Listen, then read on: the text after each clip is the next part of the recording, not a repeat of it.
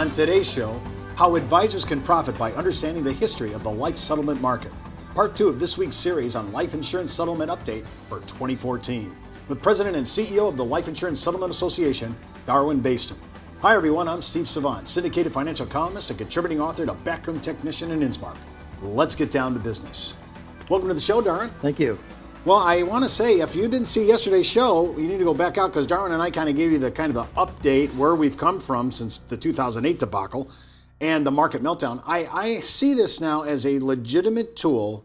Most agents, good advisors, do audits. They do the audits of their money under management. They do the audits of their life insurance, their annuities. They look at the policies every year to make sure that they're doing what we said they were going to do, to make sure the strategies and tactics that we employed and insert into our clients' overall plan are working and they're still in vogue, they're still current need. And when we're looking at this, many times we find out, and one of the biggest markets I've seen right now is when the Marital Deduction Act went north of 10 million. I'm looking at a ton of single and second to die contracts that are in irrevocable life insurance trusts that are sitting there. People are going, well, what do I do with this now? Well, some people have decided, well, I'm going to gift it away. Some people said, well, I'm going to reduce the death benefit and just let the cash pay for it and just keep it online, whatever it is, I'll give it to my kids or grandkids. But a lot of people are saying, gee, I really don't need this. I don't want to pay the premiums anymore. I'm wondering if I can get some money out of that. That's one, and I'm just thinking of one market. I'm just giving you one. So when we do this, I'm thinking, how did we come to this? Because right now we're walking through the regulatory market of this. This is what we want to talk about today. We're talking about the foundation, how the government looks at this. I would like you to talk about this so that everybody feels comfortable about selling life insurance settlements and how they could be a big boom for seniors who are desperate. A lot of them are desperate for cash and don't need the money. And by the way, a little heads up, remember, I'm always wanting to talk to the beneficiaries before we do anything, so that everybody's online. So tell me about the Supreme Court action. You know, this was kind of an interesting idea. Well, in 1911, the United States Supreme Court made a decision with regards to a case related to life insurance policy that said effectively that the life insurance policy was personal property. In other words, it gave it the characteristics of other personal property and therefore allowed it to be sold for value. And so that really is the basis for actually a life insurance settlement to take place. Now, it stayed dormant for a lot of years, and so we didn't hear much about it then until the markets began to think about these in the context in the 1990s and 2000s. Well, I think one of the things that really spurred this whole life settlement was, the original viatical settlements were really based on, the issues like I'm selling imminent death policies here. I went to my doctor, he says I have 18 months to live. Right. And the viatical not only gave birth to the life settlement market, but it actually, a lot of carriers actually started putting riders in their own policies saying, hey, if you go coming back with an imminent death warrant on your life from your physician, we'll go ahead and accelerate the benefit. Oh, absolutely. So that viatical changed not only the riders that we place on life insurance, but it also actually gave birth pretty much to the life settlement market. Well, it did. It was a tremendous benefit for those people who were HIV and AIDS patients who badly needed some resources, whether it was for treatment or whether it's to have a few months of a better life.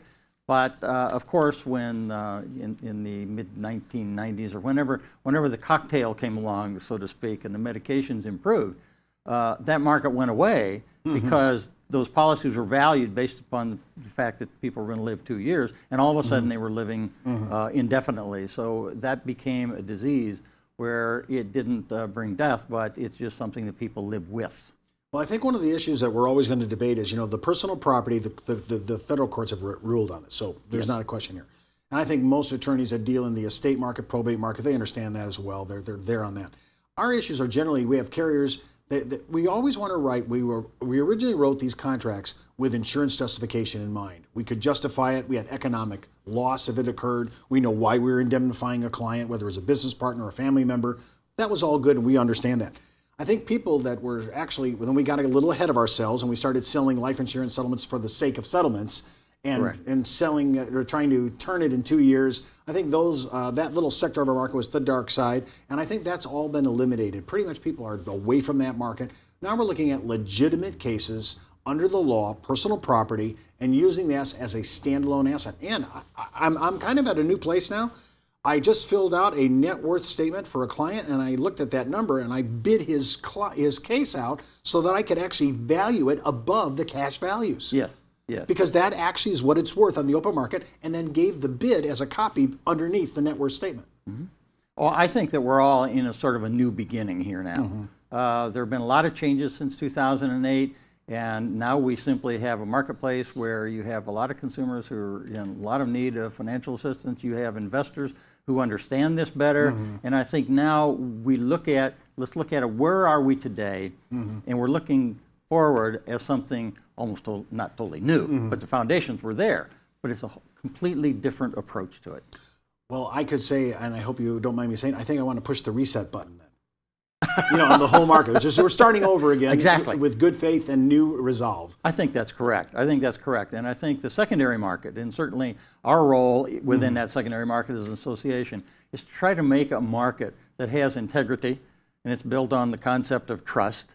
And we all know that trust can be, you do a tremendous amount with trust by simply having a lot of transparency and a lot of disclosure. And a lot of those things are in the marketplace today that weren't there. So therefore, consumers can feel a lot more comfortable that they're in a marketplace where they can sell a product in a market that's got credibility.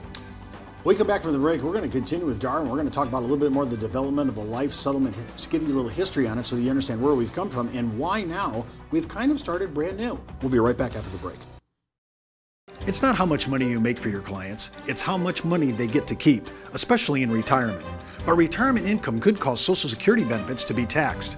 One tax advantage alternative is life insurance designed as a non-modified endowment contract that can generate tax-free income without taxing Social Security benefits. These contracts offer differing funding options depending upon your client's risk tolerance. For more information on how life insurance can be part of your retirement planning, just email me at steve@downtobusiness.tv. Brought to you by Ash Brokerage, the practice enhancement company.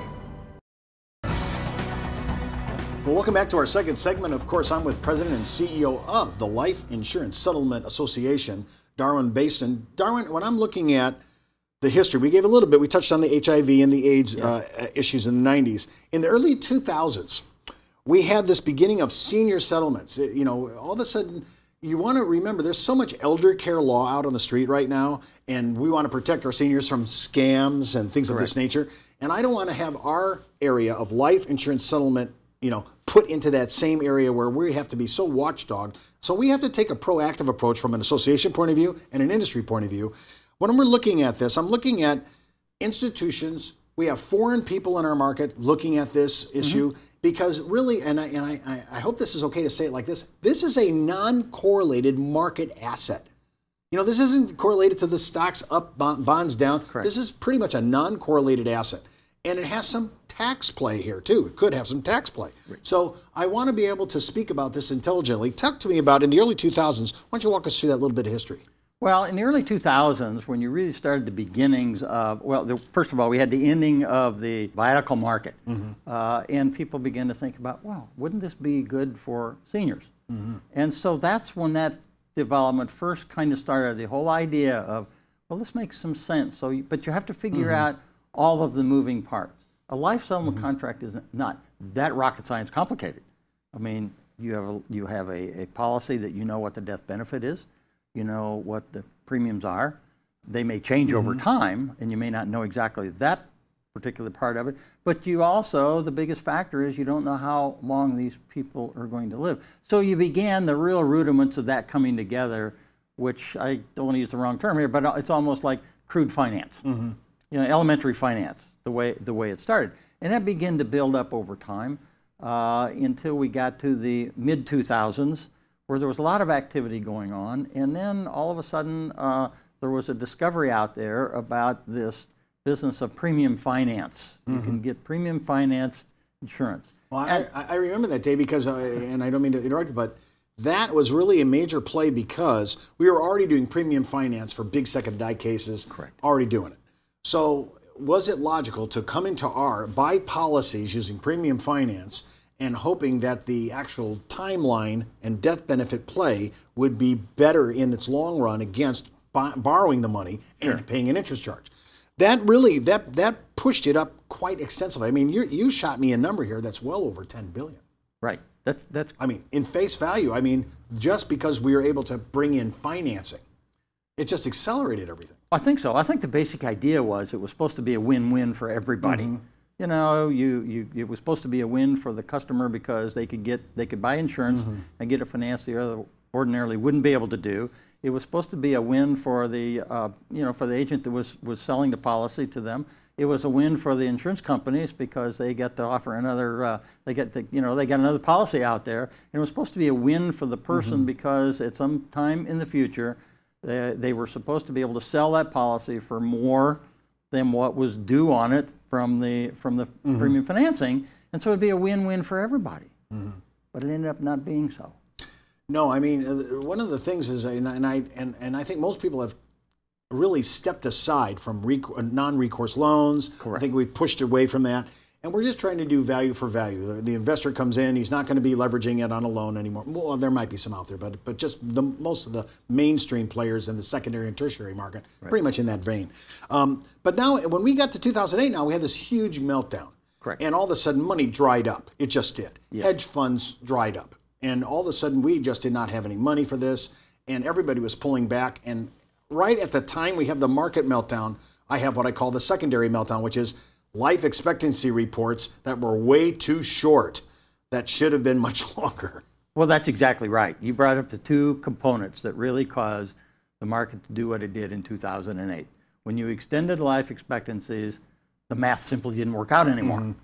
You know, the person who bought the policy was going to have to pay premiums for a longer period of time, and they were going to wait for their money, and the returns just weren't going to be there. So that market just, caved in, aside from the fact that there weren't investors who were at that point in time willing to put their money on the line because of the great uncertainties involved in knowing what they were getting into. I think when we see our market today, we know we have funders and investors out there. We have, I think, a better handle on life expectancy. And I think when we're looking at this now, we also can, and I tend to be of the more mid-range investor here, where I don't want to tell the guy, I don't want to tell anybody we're turning this in 60 months like many of our predecessors said. Right. I think we're really looking at it, if I'm looking at around 10 years and beyond, I think I'm looking at a reasonable number with a reasonable rate of return, much like a zero coupon bond, if I may use the allegory. And I think that's where I see this market going. I think it's better for us to be a little bit more conservative now. We've grown, we've evolved, we've matured, hopefully, right? That's right. And so we're ready to come back into the market with a really good game plan. And I see this, as you've said, one of the greatest is this is a rescue. This could be a rescue plan for many seniors. This could be the backstop cash that they've been looking for. This is absolutely the backstop. This is a safety net that many of them are going to have during their retirement years.